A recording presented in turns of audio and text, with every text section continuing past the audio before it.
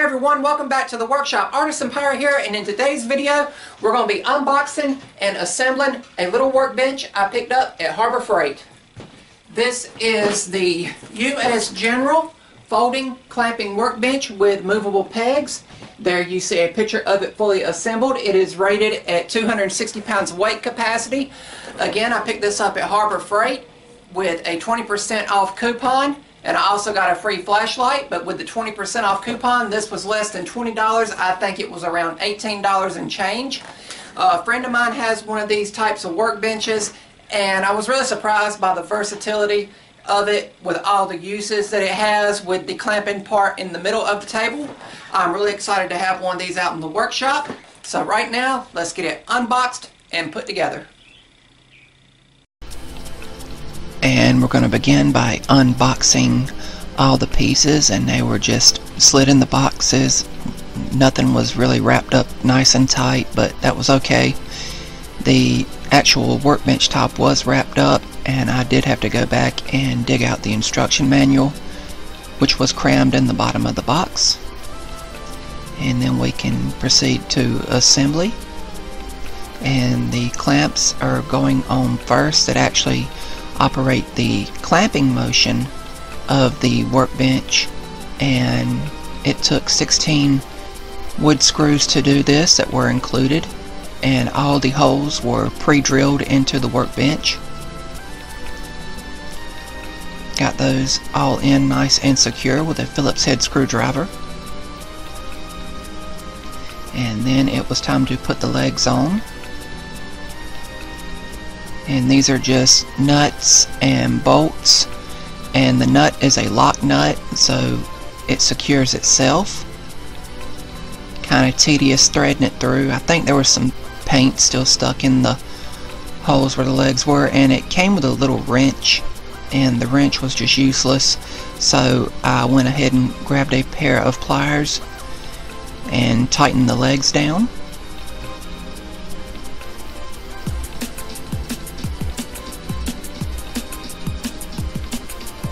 And it is 4 long bolts and washers and lock nuts that hold all this together.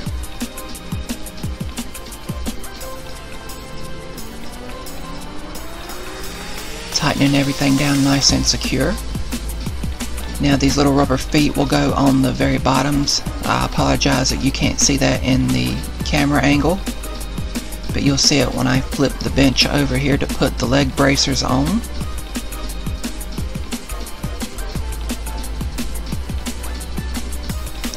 And the 2 leg bracers, one will go on each side, and it's 4 bolts that hold each of those in, and 4 nuts and washers.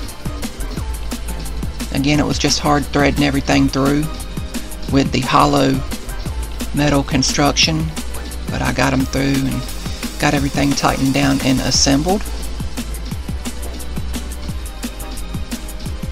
The only thing I do not like about this workbench so far is the clamps, or the handles that turn the clamps on the top of the workbench is thin plastic, and I could see those maybe breaking off in the future and me having to epoxy or fix them in the future. Hopefully that's not the case.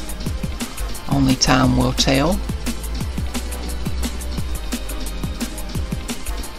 Getting the other leg brace on.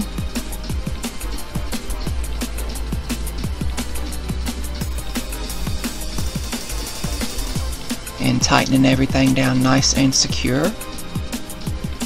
And then I will put the 4 pegs that are movable on the top of the workbench, put them in place, and the workbench is fully assembled.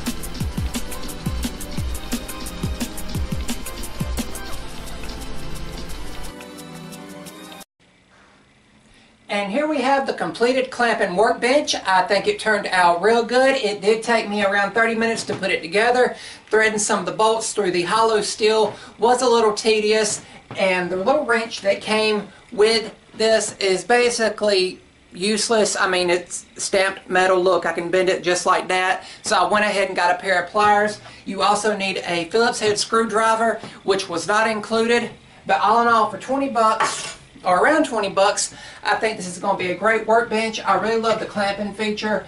And it's got a protractor here built on the table, and also a measurement up to 24 inches, which is 2 foot.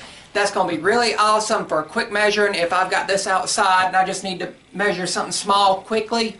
It is a great tool. The legs here double as tool rests. They have holes to put screwdrivers or wrenches down in when you're working. That's also really good. My intentions for this is to maybe put my benchtop lathe on this and then be able to take it outside and work out in nicer weather. Maybe even put one of my scroll saws on it and then again go out and work in nicer weather. But I really think it's good. It's great sturdy construction. It is very lightweight, and when it pops open, it is about up to my waist. I want to say it stands about maybe 30 inches tall or somewhere along in that, and then again it folds flat for storage. I'm really excited to have this out in the workshop and really looking forward to doing some projects with it.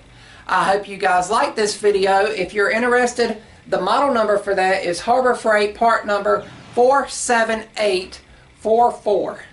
And I hope you guys like this video. Give it a thumbs up if you've learned something. Also subscribe to my channel. And remember, if I can make it or do it, so can you. I'm the Artisan Pirate. Take care, and I'll see you guys real soon.